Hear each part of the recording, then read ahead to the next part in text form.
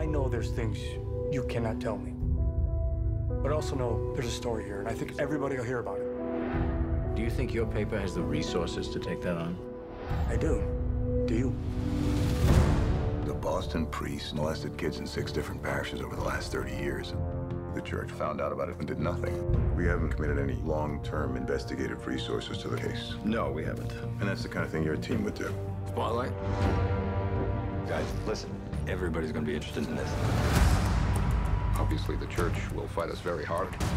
Trying to get some background information. I don't want you recording this in any way, shape, or form. Nothing. We understand you've settled several cases against the church. I can't discuss that. There aren't any records of any of these settlements. Nope. When you're a poor kid from a poor family, and when a priest pays attention to you, it's a big deal. How do you say no to God? Spotlight. Is this the tip line? You think he's got something? I want to keep digging. Show me that it came from the top down.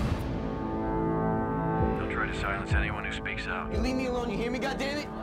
6% act out sexually. 6% is 90. 90 priests. If there were 90 of these bastards, people would know. Maybe they do. You're going to give me the names and the names of their victims. Are you threatening me? I am here because I care. We're gonna tell this story. We're gonna tell it right.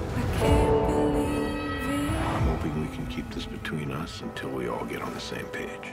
Is that why we're here, to get on the same page? We've got 2 stories here. A story about degenerate clergy, and a story about a bunch of lawyers turning child abuse into a cottage industry. Which story do you want us to write? Because we're writing one of them. This is not just Boston, it's the whole country, it's the whole world. They knew, and they let it happen. It could have been you. It could have been me. It could have been any of us.